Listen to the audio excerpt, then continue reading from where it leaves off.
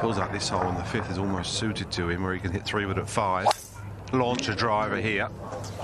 The line looks okay. I think it maybe drifting a bit right. No, look at this. Look at this shot from McIlroy. Just lost the last hole, it looks. One for the highlights reel. Yeah, it's worth watching about 10 times. I mean, the power to pitch it front edge. I mean, that's such a big hit.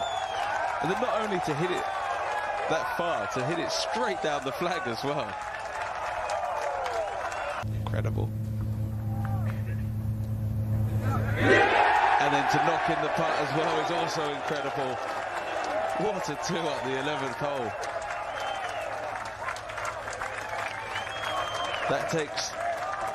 That takes Europe back to 3 up in that game. It's the first eagle at 11 we've seen all week. It might be the only one we see, certainly in that fashion. He rattled it in too, didn't he? Now he was on the tee.